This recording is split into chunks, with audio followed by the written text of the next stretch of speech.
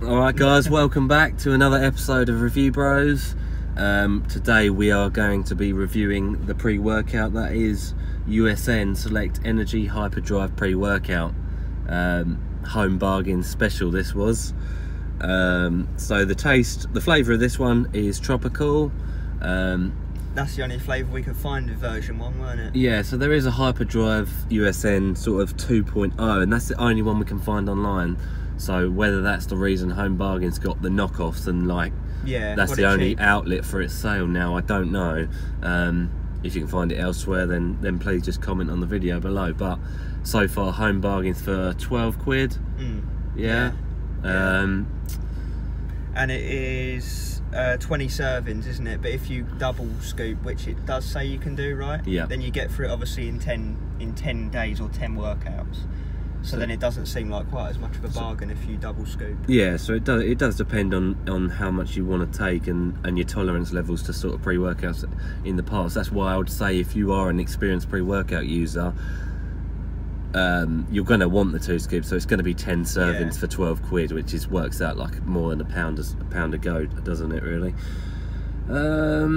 Tasted fine. Tasted just like tropical, actual tropical juice, actually. One of the nicer tasting ones. Yeah. Mixed well, didn't repeat on you. Wasn't overly fizzy. Wasn't overly bubbly. Wasn't sour. Wasn't bitter. Wasn't granity at the bottom. No, so it was good in that respect. But we were pleasantly surprised, weren't we? Because we thought, where it's so cheap, we thought, oh, it's not going to really do anything. But we took 2. Fair enough, we took 2 scoops, but. We had a good workout on that. Yeah, so it wasn't the worst. Don't get me wrong. We've definitely reviewed worse on our channel. Let me just let you know some of the statistics, some of the ingredients, and their measurements, and we'll compare them to some others really. So we've got caffeine. Now, if I'm talking about per scoop, so if you're going to do the 2 scoops like we did, then double these stats. So caffeine, 200 milligrams a scoop. Citrulline malate, 500 milligrams a scoop. Beta alanine, 1.7 grams per scoop. That's quite low for a scoop, isn't it? No, that's above average. Is it? 1.6 is the average. Oh, so 1.7 is a bit more. Fair enough. And we're looking at 3 grams of creatine monohydrate per serving. So not bad if you're in a bulking stage. If you're looking at going in competing, then probably avoid it, because obviously that's going to water load. Yeah. Quite a lot of vitamins, magnesium, zinc, just other random things really that won't really do anything to you. Another important factor to consider is it has been tested for sports banned ingredients. So there's no sports banned ingredients in it, so it's a healthier sort of more mild, a safe one. As we've touched on before, banned substances are what you want. Well, you don't really want them, but you know what I mean. The 10 out of 10s have got those banned substances in them.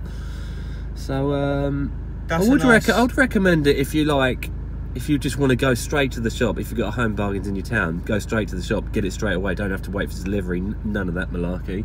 12 quid.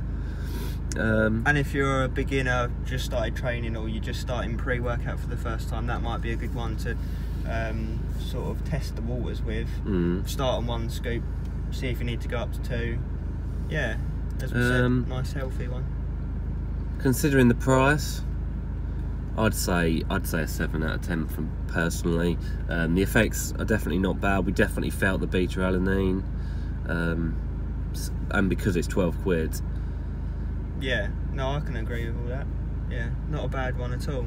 Better than a pleasant surprise, which we don't often get, do we? No. Not with the cheap ones that we think are going to be crap.